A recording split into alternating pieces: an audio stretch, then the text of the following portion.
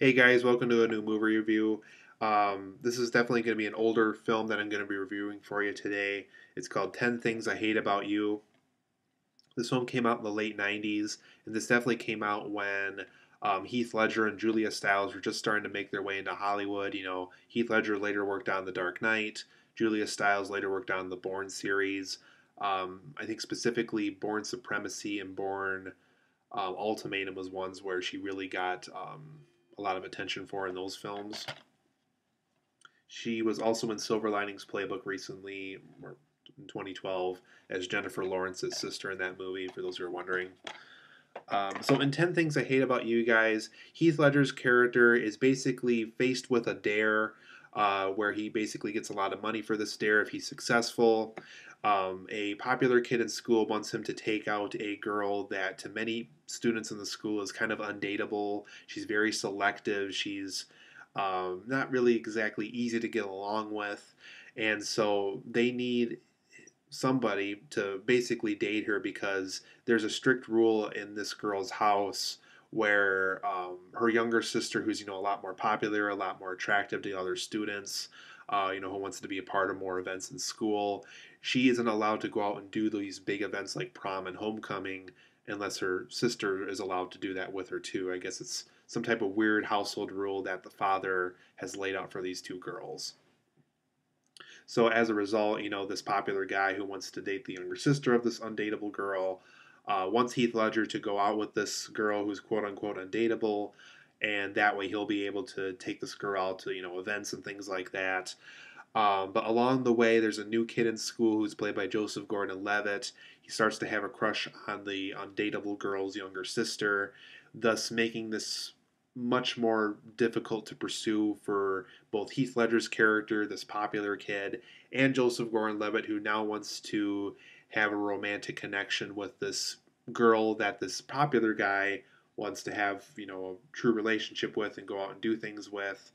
And Heath Ledger is still on this dare involving getting this undateable girl to date him so that younger sister could go out and do things. So, kind of a complicated little plot there, but that is what this movie is about. So, overall, I like this movie, you guys. It definitely was an interesting spin on, romances that develop in high school because, this guy really, at first, he's just doing it for the money. He's just, getting paid $20 to $100 a day as the movie progresses. The dare gets bigger, he gets paid more for doing certain things. And so after a while, he really starts to have feelings for this girl, and it definitely plays out like your traditional um, high school comedy romance kind of movie. But it's definitely a lot of fun. So overall, for my positives of and negatives of 10 Things I Hate About You, some of the positives I have is that I thought Heath Ledger's character was very three-dimensional.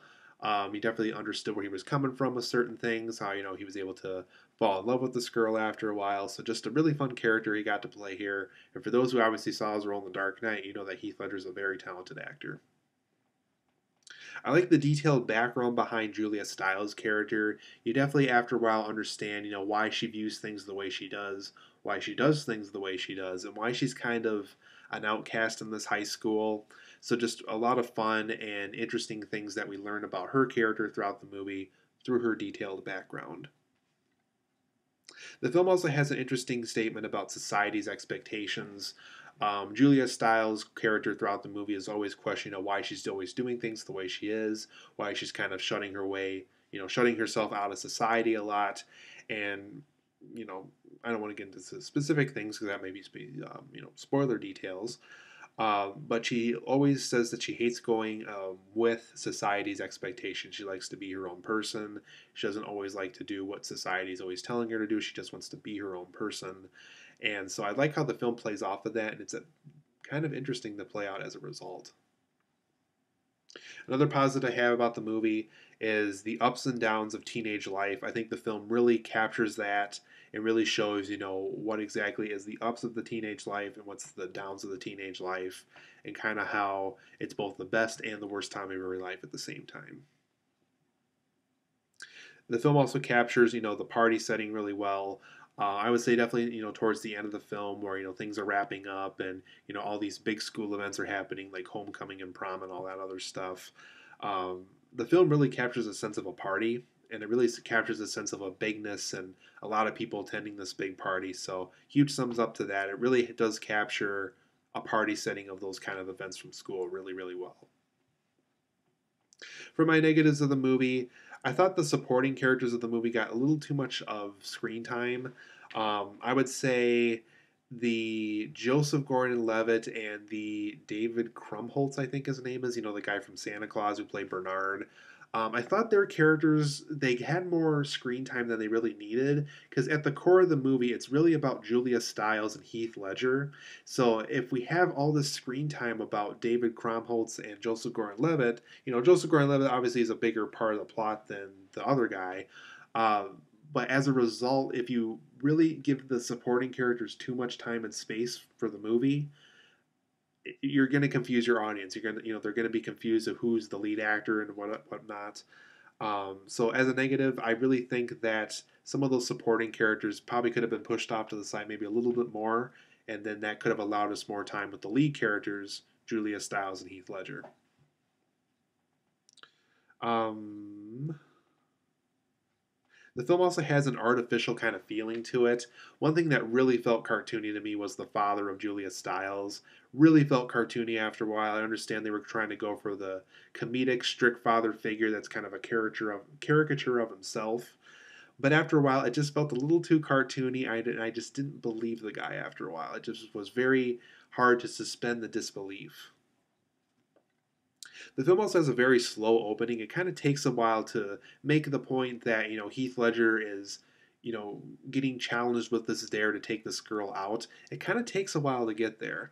Um, and like I said, the David Krumholtz and Joseph Gordon-Levitt, for a while you almost think that you're watching them, like it's a movie going to be about them, but then it completely turns around on the Heath Ledger and the Julia Stiles character, which I think definitely worked for the better. But like I said, the opening was a little slow and it took a while to get there. I also thought there was too many loose ends with certain characters.